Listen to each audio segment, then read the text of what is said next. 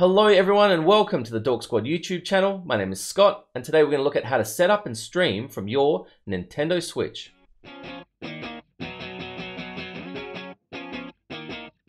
For more videos on setting up and improving your live stream, make sure you hit the subscribe button down below, or you can check out my Twitch channel, which is twitch.tv/scottsadork. Now before we get too excited, there's one thing that I need to make clear. There's currently no way to stream directly from your Nintendo Switch to Twitch. So today we're going to look at how to set up and stream your Switch content using a PC and a capture card. Now wait, before you close this video and give up on your streaming career, let me just say that this setup can be relatively inexpensive and, as I hope to show you, very easy to set up. The added bonus with this setup is it will allow you to stream some older consoles like your PS3 and Xbox 360, or even one of these little mini consoles that have been released in recent years. Heck, anything that uses an HDMI cable will apply to this setup.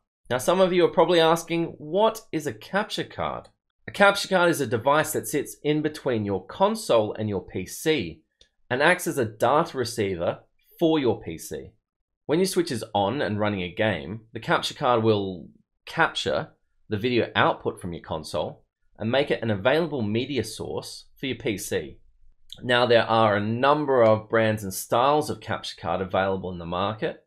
Some of the more popular brands include Elgato, Razer, and AverMedia. Almost all of these achieve the same outcome, so make sure you do your research and shop around. I personally like the Elgato products. Their UI is easy, they're great value for money, and they're made for streamers.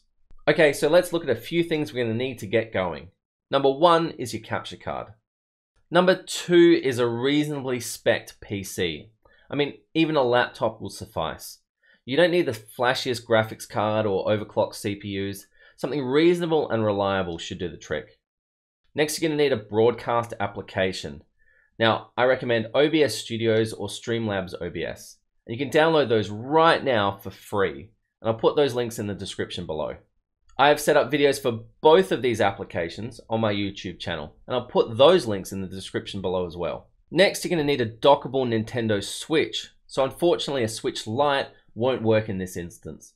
The last two things are a stable internet connection and a Twitch account. If you don't have a Twitch account already, head over to twitch.tv and sign yourself up. Now, if you haven't downloaded and set up an OBS program, pause this video, jump over to my YouTube channel where I have detailed setup guides for both applications. But for right now, we're going to skip ahead to connecting and adding your capture card source.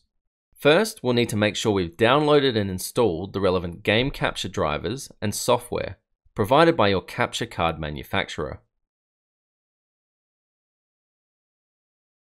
Next, in the back of your Nintendo Switch dock, connect one end of your HDMI cable into the HDMI out port. Take the other end of this cable and plug it into the capture card's in port. Using a second HDMI cable, connect one end to your capture card's out port. Then take the other end of this cable and plug it into your HDMI in port on your TV or monitor. If you have an external capture card, connect it to your PC with the included USB cable.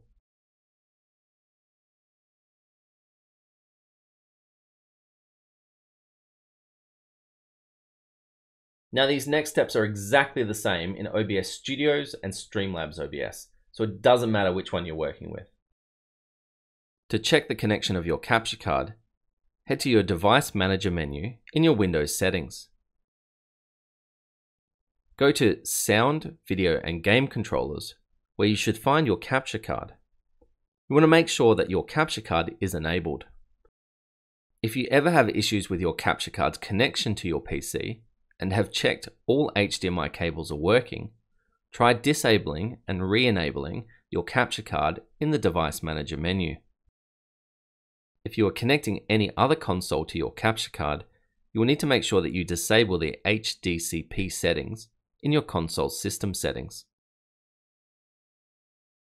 Now, dock your Switch and open up your OBS application. You can start by creating a new scene for your Nintendo Switch gameplay. Next, let's find your capture card by adding a video capture device to your source list. Select your capture card from the device drop-down menu adjust the volume of your capture card source in the audio mixer window. Or right-click anywhere within the audio mixer window to open your advanced audio settings. The sound from your capture card will make up part of your desktop audio as if you were streaming a PC game.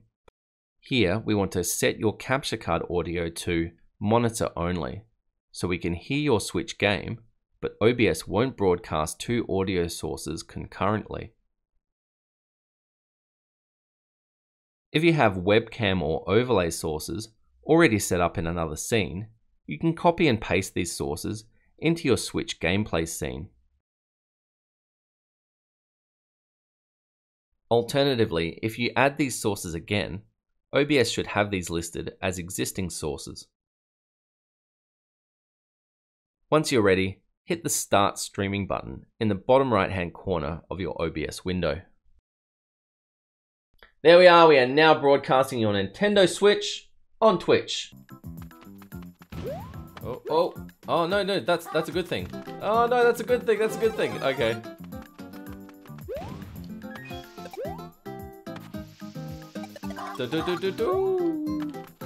Wahoo! And that's it. Thanks for tuning in. For more videos on setting up or improving your live stream, make sure you hit the subscribe button below or check out the video description for my social media links. Till next time, guys. Bye.